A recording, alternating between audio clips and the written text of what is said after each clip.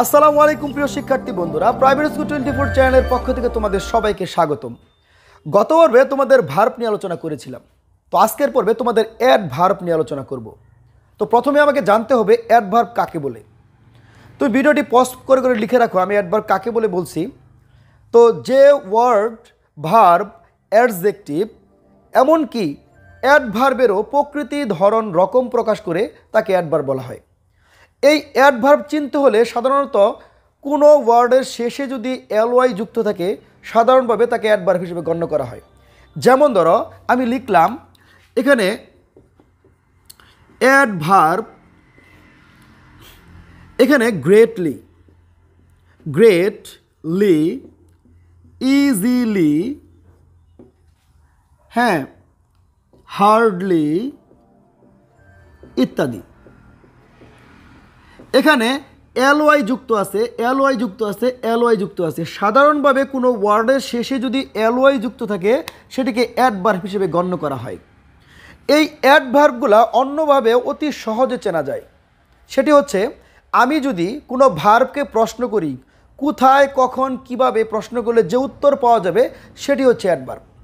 যেমন ধরো কোথায়, কখন, কিভাবে ভার্বকে প্রশ্ন করতে হলে আমি একটা চার্ট লিখে দিচ্ছি, একটা বক্স আকারে লিখে দিচ্ছি। এই বক্সটি দেখলে অতি সহজে বুঝতে পারবে যে অ্যাডভার্বগুলো কী কী।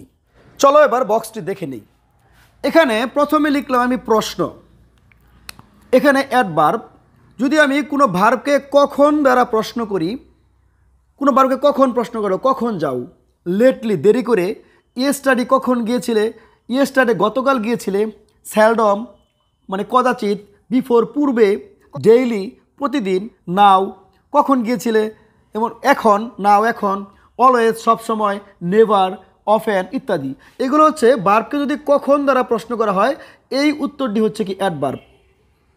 এখন ভার্বকে যদি কোথায় প্রশ্ন করা হয়, কোনো স্থানের নাম, যে স্থান, জায়গা, কোথায়, হেয়ার এখানে, দেয়ার সেখানে, ইন ভিতরে, আউট বাহিরে, এওয়ে, এওয়ে মানে দূরে, মানে কোথায় প্রশ্ন করলে এটাকে, কোনো ভার্বকে কোথায় প্রশ্ন করলে এই উত্তরটি পাওয়া যায়, এগুলি হচ্ছে কি অ্যাডভার্ব।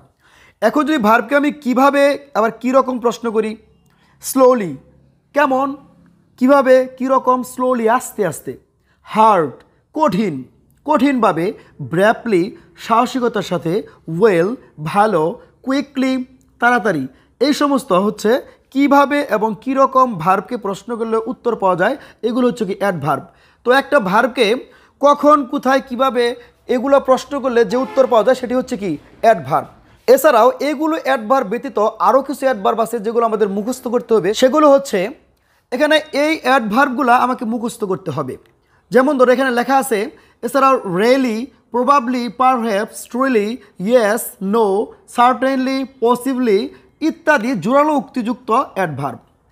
এছাড়াও আছে therefore, hence, consequently, however, moreover ইত্যাদি হচ্ছে কজ অ্যান্ড ইফেক্ট, কারণ এবং প্রভাবযুক্ত অ্যাডভার্ব। তো এছাড়াও ইন্টারগেটিভ কিছু অ্যাডভার্ব রয়েছে, সেগুলো হচ্ছে when, where, how, why, how much ইত্যাদি হলো ইন্টারগেটিভ অ্যাডভার্বস। এই অ্যাডভার্বগুলো আমাকে মুখস্থ করতে হবে। বিভিন্ন ধরনের স্কুলের পরীক্ষা কিংবা চাকরির পরীক্ষাতে বিভিন্ন ধরনের অ্যাডভার্ব চিহ্নিত করতে বলে। আমি যদি ক্লাসটি সম্পূর্ণ দেখে থাকি তাহলে যে কোনো ধরনের অ্যাডভার্ব আসুক না কেন আমি চিহ্নিত করতে পারবো। তো এখন জানবো একটা সেন্টেন্সের মধ্যে অ্যাডজেক্টিভের অবস্থান কি। সেন্টেন্সে অ্যাডভার্বের অবস্থান হচ্ছে, লিখলাম সেন্টেন্স, সেন্টেন্স এ অ্যাডভার্ব এর অবস্থান। কোন কোন অবস্থান একটা সেন্টেন্সের মধ্যে অ্যাডভার্ব বসতে পারে? এক নাম্বার, সাবজেক্টের পূর্বে বসে, সাবজেক্ট এর পূর্বে বসে।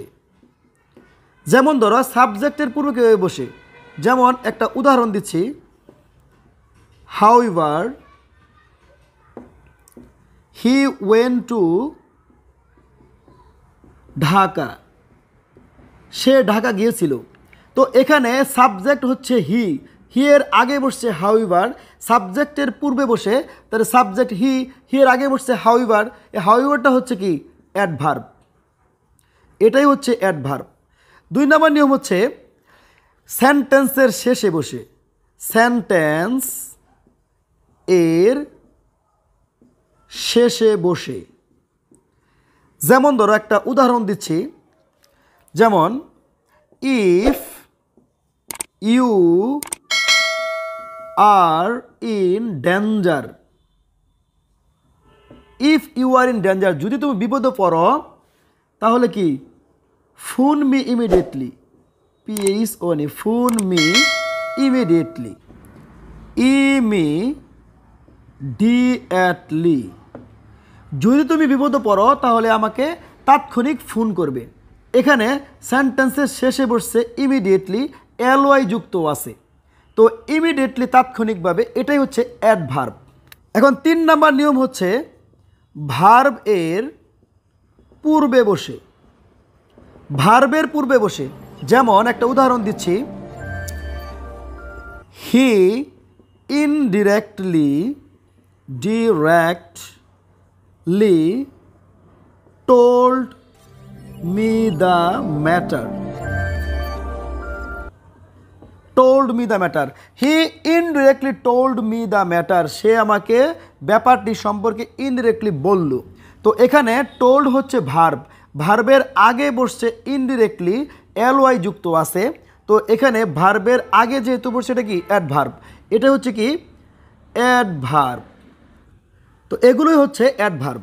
তো অ্যাডভার্ব সম্পর্কে আমি যদি এই ক্লাসটি সম্পূর্ণ দেখে থাকি তাহলে আজকের পর থেকে অ্যাডভার্ব নিয়ে আমার কোনো আর প্রবলেম হবে না।